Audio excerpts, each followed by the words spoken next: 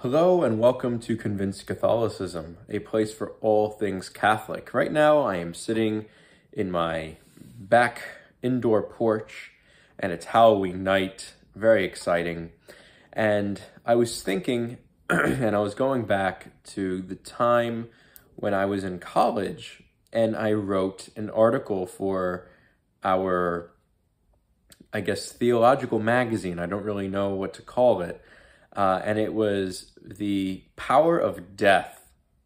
That was the title of the article. So this video is going to be based off of that loosely. I'll put a title. I'll put a link of the magazine in the description. And basically, what it is I discuss the Catholic origins of the macabre, right? You know, a lot of people may think that the Catholic Church tries to stay away from doom, gloom, darkness, death. But in reality, it would be keen to point out that the Catholic Church has a lot to do with the modern genres of macabre and horror. Even if the people who are not producing these artistic pieces are not practicing or devout Catholics, they have to be honest and somewhat admit that their work is inspired very heavily by the Catholic Church. Right, so what is the macabre? I think we all know what horror is, but what is the macabre? The macabre is an artistic piece that's similar and related to horror, but has a lot more to do with death than it does with any other scary thing, like maybe ghosts or demons or witches or zombies or whatever, right? It has everything to do with the aspect of human death. You know, this shirt that I'm wearing, I wore this on purpose, has a lot to do with the macabre because of the skulls and the autumn foliage, right? So a lot of people may feel afraid of the macabre, but I think that those fears should be dispelled.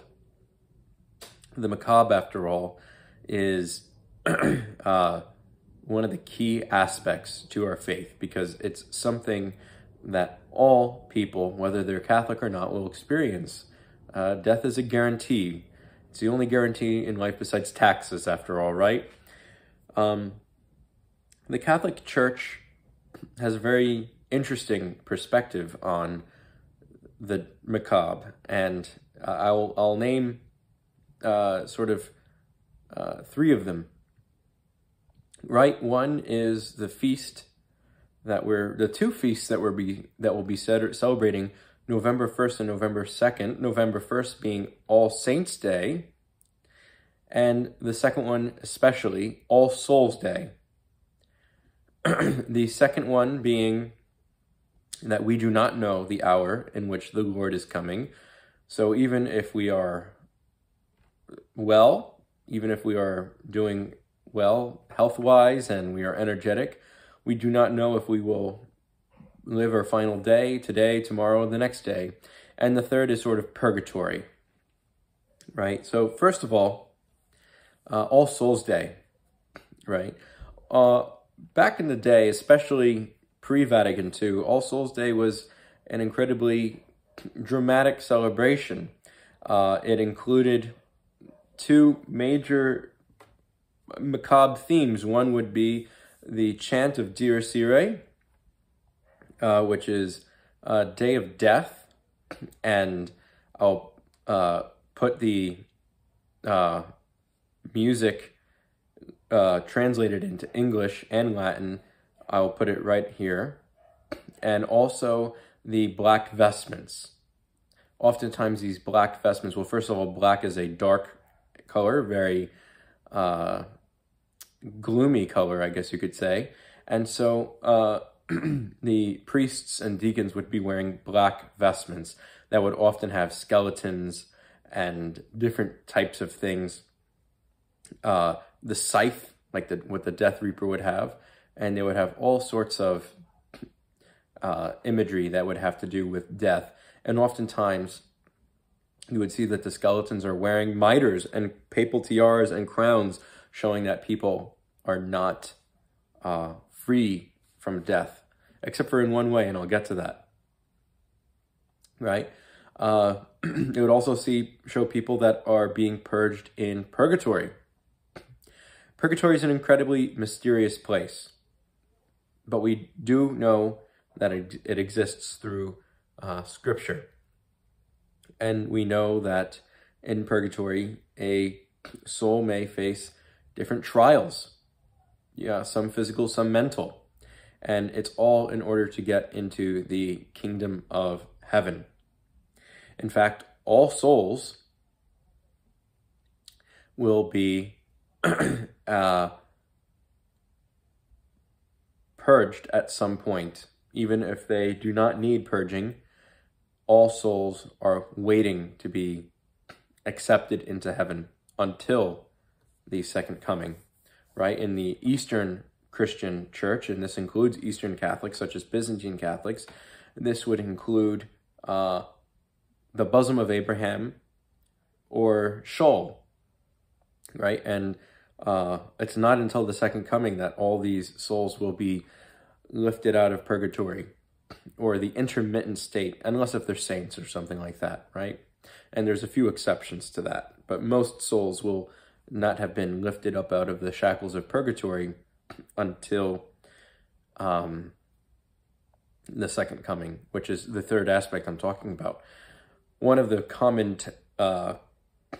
expressions of the church in Latin is tempus fugit memento mori. Time flies, remember death. Most of us, God willing, will die before the second coming. I don't think that's anything that we want to gaze upon. I think that would be a shocking and disturbing thing. I don't think it would be like the life of Christ where he walks among us. I think it would be, and other theologians, and I'm not a theologian, but theologians would agree with me. A lot of people, I think, would pray that they don't die of that, right? But we do not know when the hour is coming, and time does fly. Things go by very quickly. I think many of us see our lives and look back and think, oh, that was only 2 or 3 years ago, and realize it was maybe 7 or 8, right? So that is a major aspect of our life, and it's the most important thing in our life is our death, because that's what determines where we will go, heaven or hell. There's a lot of different cultural aspects in the Catholic Church to the macabre, and I guess it lends itself to horror as well. One is you'll see that there are many churches that are made of bones, the bones of priests, monks, and Christian lay people who have died before us, and they have offered their bones in the construction of a church. Such examples would be in the Bone Church in Czechia in Prague. Another example would be the catacombs in Rome, as well as in Paris and in London and so on and so forth. Many of these cities have catacombs in which you can see that the entire walls and ceilings and even the altar rails in which people will receive communion are made of the remains of Christians who have lived before us. There's also the aspect, like I mentioned before, of Dies Irae, doomsday, the time of death, right? And so oftentimes as we see a lot of this Christian imagery being borrowed in horror, right? The Dies Irae melody is used in movies like The Screaming Skull, The Seventh Seal, The Shining, and even in non-horror films like Star Wars and Lion King. There's also an aspect of our Christian faith which includes demons, fallen angels, evil spirits that are trying to ruin good souls. And I mean, how many movies are made based off of demonic possession? So many films are made based off of demons and such, right? So, such as The Exorcist and The Conjuring and so on and so forth.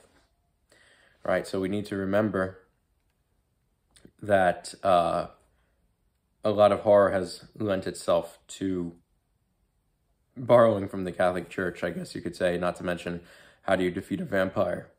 Through a crucifix, through a stake through the heart, right? Silver bullets defeat werewolves, and those are made out of melted miraculous metals and so on and so forth, right? And so we need to remember that death should not be something that we should be afraid of. I know that that sounds crazy, but we need to embrace our death because it is our ticket to everlasting life, and hopefully that everlasting life is with God. Hopefully we can embrace our death, and we can embrace the